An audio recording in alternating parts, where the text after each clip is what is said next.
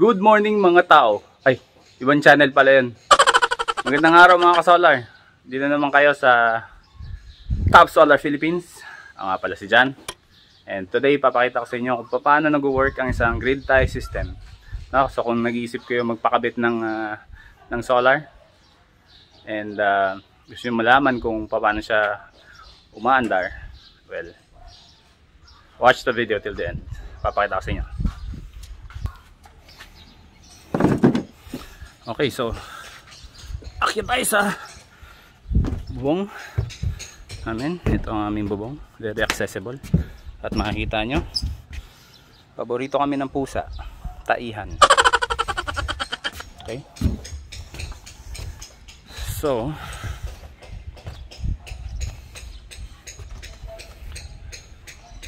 ito ang aming solar.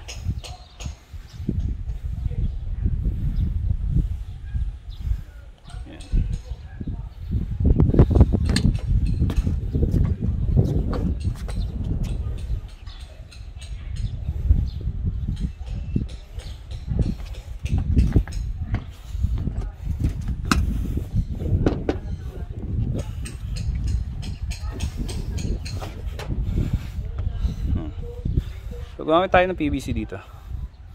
Pero ngayon ang ginagamit na natin is liquid tight metal conduit.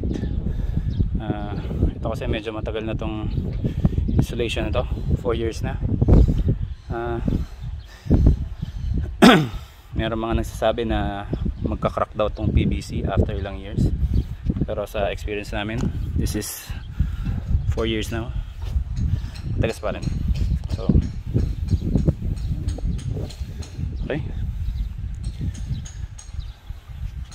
So from the solar, ang solar system ay mag-start sa mga solar panel.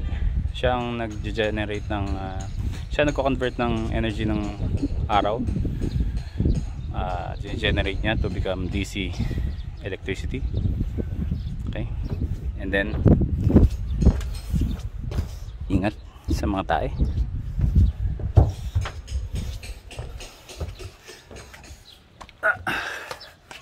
Alrighty.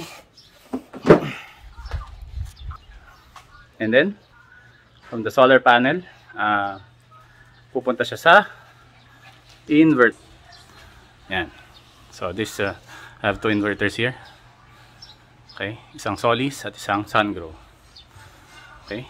So right now, from the solar panel, bababa yan papunta sa ating inverter.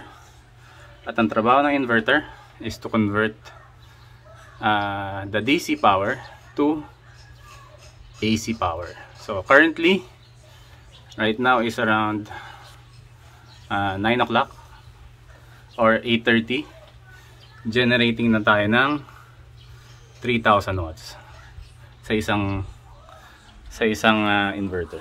So isang inverter pa lang 3,000 watts. Ang 3,000 watts is enough to run tatlong 1.5 horsepower na aircon. Okay, so isipin nyo na lang, kung malakas kayo mag aircon sa umaga, halimbawa tatlo yung nakaubukas sa inyo, libre lahat yan. Okay. So after sa inverter, yung power na yan ay mapupunta sa ating load, no? So from the inverter, pupunta siya sa isang breaker box. At yung breaker box na yan ay pumunta sa ating main breaker box ng bahay.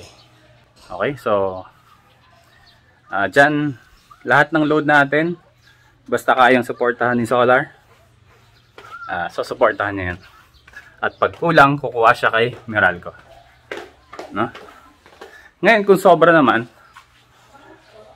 importante na either may limiter kayo para hindi lumabas kay Meralco, or kung wala kayong limiter, kailangan meron kayong, dapat nag-apply kayo ng net metering. So ito yung metro ni Meralco for net metering, yung number 4 and number 11. Yan yung mga binibenta natin. So kung makikita niyo yung araw palabas, papuntang left, ibig sabihin nagbebenta ng kuryente.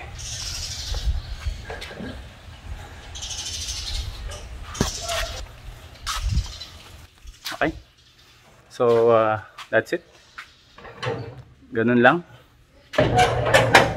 Ganun kadali kung paano gumagana ang isang grid-tied solar system. Ang grid-tied solar system, wala pong itong battery. So, ang con niya is pag brownout ka rin. Wala kang reserve energy.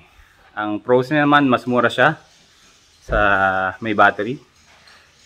At mas mabilis ang ROI. Okay? So, thank you for watching.